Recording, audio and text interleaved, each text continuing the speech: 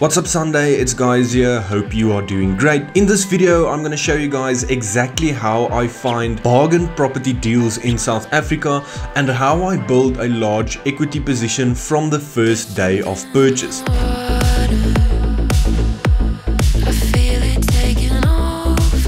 With that said, this is just something that I like to do. It's not necessarily the best way or the only way, but it is something that has been working very well for myself. I'm going to jump to my screen and show you guys exactly how I do it. So just bear with me for a minute. What I like to do is to search for a specific area, and I like to look at the amount of properties available in that area. We can see here that in West Dean there's around 223 properties available today. What I like to do is after a week or 2 weeks or let's say a month, I would like to compare this number to the number from today. So what I like to see is for this number to decrease. I want to buy in high demand areas, and when this number decreases, it means that the demand for the area is big because people keep buying properties and the amount of listings go down, but there's still demand for people to buy the property. If this number goes up, it means that there's a lot of supply, which isn't necessarily a bad thing, but most of the time it means that the demand for the area isn't necessarily the best. Next, what I'll do is I'll change the order of the properties to the most recent, and then I'll go and scroll down to the bottom and click on the last page. The reason I'm doing this is because I want to see the properties that has been listed for a very long time. The longer the property has been listed, the more desperate the owner will be to sell. And this sounds very weird to say it out loud, but if I click on the last property or the oldest property, although this is not a property that I would be interested in at all, if I scroll down, we can see the listing date was 20 September 2016. So this is 7 years ago. I'm not sure if this property is still available. What I'm going to do is I'm going to look for property that I would probably make an offer on. And when I scroll around, I can actually see a listing that says reduced. And that's another tip that I like to focus on. If we look at the last or the oldest listings, we can see majority of them has a reduced label, meaning that the people has listed the properties for large amounts and then later on they had to reduce the price because no one made an offer or none of the offers went through. There's a specific property. I actually went and viewed this property. I made a video on a live stream about this property, and this is a commercial property situated in West Dean, Bloemfontein. I wanted to convert it to student accommodation. Unfortunately, at the end of the day, it didn't work out because of business rights and zoning issues. But with that said, if we scroll down and we look at the property listing date, we can see that this was listed for the first time in 6 November 2019. So that again is 4 years ago, and the property is actually still available. This screams motivated seller. And this is what I like to focus on. So again, we can see that the property has been reduced. The property price has been reduced. It's been listed for 4 years. What I like to do is to make sure that the property passes my 1% rule.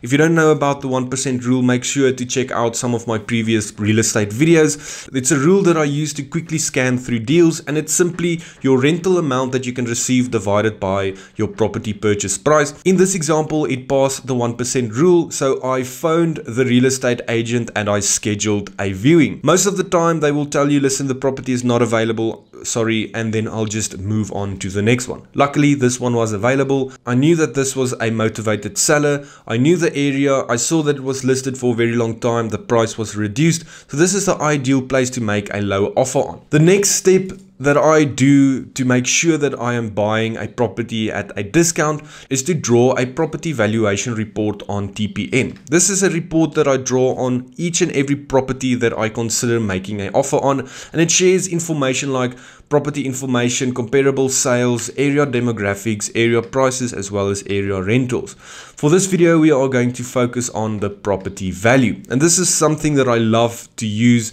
because it shows us an estimated value, a market low, and a market high. Most of the time people list their properties above the market high because they want to sell the property for as much money as possible, because they obviously have to pay an agent fee and sometimes even taxes. So they obviously want to sell it for as high as possible. And we as investors should know this because it gives us some bargaining power. What I like to do is to make an offer on the market low, and most of the time even below the market low. So in this example, the market low is R1,050,000. I actually went and made an offer of R1,000,000, but at the end of the deal, like I said, it didn't go through. If we bought this property for R1,000,000, we immediately created around R270,000 of equity because we bought it at a discount. And most people would say it's impossible to buy properties at such a large discount, but since I started, all of my properties was bought with at least a 10% discount, nothing less. So it's definitely possible. Again, you need a motivated seller, and that's the main thing. If you can get a property that is worth more and buy it for less, you make money. You make your money the first day you buy your property. With that said, I wanted to show you something else with this specific property. If we scroll up on the same page, we can see that exact property was listed for 1.795 million rand. Let's say 1.8 million rand. This property was actually under offer, meaning that someone made an offer on this property close to whatever this price was at that time. Even if they had a 20% discount, they were still overpaying for this property, right? What I like to do is, again, look at the market high.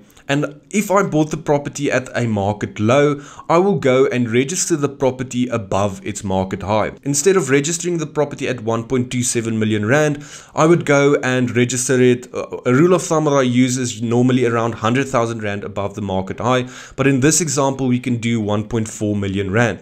At the end of the day, I'll spend around 20 to 50,000 rand to renovate or rehab the property, maybe like painting the walls, doing some general maintenance, making sure that the property itself is in a good condition. And then after 6 to 12 months, I will refinance the property to get access to the 400,000 rand equity. This sounds so easy to do. And it is a very simple way to look at it. Unfortunately, it is not as easy as it sounds, but the idea is quite simple. One thing that I have to mention is that the way that I showed this to you now is obviously simplified because I know about this property, I know where it's situated, I know that it's a motivated seller, etc. But what I like to do is I would literally go on my phone at night, during the day, when I have time to waste.